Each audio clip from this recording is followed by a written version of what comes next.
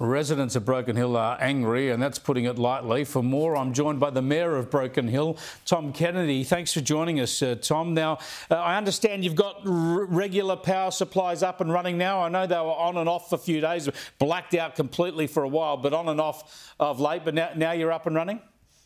Yeah, look, the last couple of days we've had no power outages, though the surrounding areas of Wilcannia, Menindee, Whitecliffs, Tippaborough, so some of those really remote communities, they went off for about another 90 minutes last night.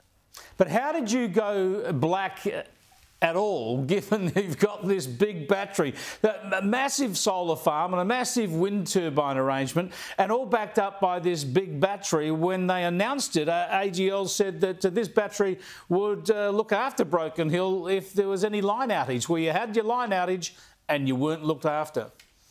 Yeah, look, there's no way that the renewables at this time are capable of supplying Hill. We have those renewable energy that Broken Hill would need at any one time, but the reality is you only get power from solar when the sun's shining and wind when it's blowing. And the reality is it's not consistent power, so you don't have that base load power. So for Broken Hill, it's almost useless. So it connects directly into the grid rather than our network. And the rooftop solar that connects into our network, which is also capable of supplying all the power to Broken Hill, is also not reliable enough and spikes. So it's too uneven to use for a permanent supply of power.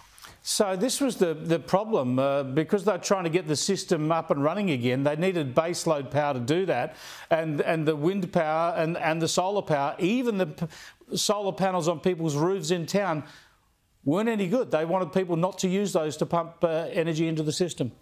Yeah, because you need a constant source of power. You can't have too much and you can't have too little. And the problem with some of the solar, rooftop solar particularly, that goes into the network, at times it produces too much power.